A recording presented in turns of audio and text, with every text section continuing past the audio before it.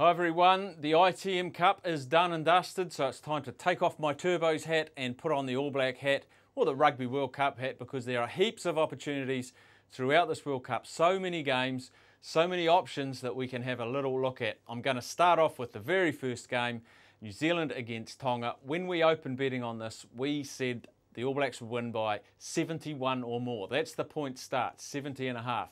The punters said no, we think Tonga can stay close, so we've re-advised that, and it's down to 67.5. I still think New Zealand will beat that. So for me, New Zealand by 68 or more. That's a lot, but they will run out onto Eden Park, packed house, and they will be out to make a statement. So look for the All Blacks to absolutely stomp. All Blacks 68 or more in the first game. Other feature match I wanted to talk about, England against Argentina. Now, England might surprise a few people. They might surprise me because I could get it all wrong in the first game as well. But I think they might do a little bit of a dance on Argentina and surprise a few people with the expansive type play that they are now capable of doing. If they pick their top side, which they should for the first one, I think they could get this by 13 and over. It's about double your money, about $2, $1.95.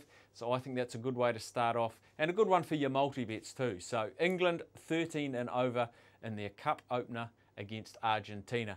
And the last one I'll talk about is Wales against South Africa. I've just finished going to their media sessions today. Wales are so focused. They're very fired up for their first game against South Africa and said they are their preferred opponent in their opening match. They know they've got the Pacific nations to come in Samoa and Fiji, but they are desperate to make a statement on their opener on Sunday in Wellington. I think it'll be close, but the South Africans should just have a little bit too much muscle for them, but I don't think they'll walk away with it. We've seen money on South Africa to win by plenty, but I'm going to go 12 and under South Africa at around about that $2.80 mark. Now that's just 3 games for the start of the tournament. There are so many, I can't get through them all, but we have options aplenty on all games right through the World Cup. And I'll be back every week to update you on just 2 or 3 of the highlights. And also next week, I'll tell you about some of the big bets we had on the first weekend. We'll see you then.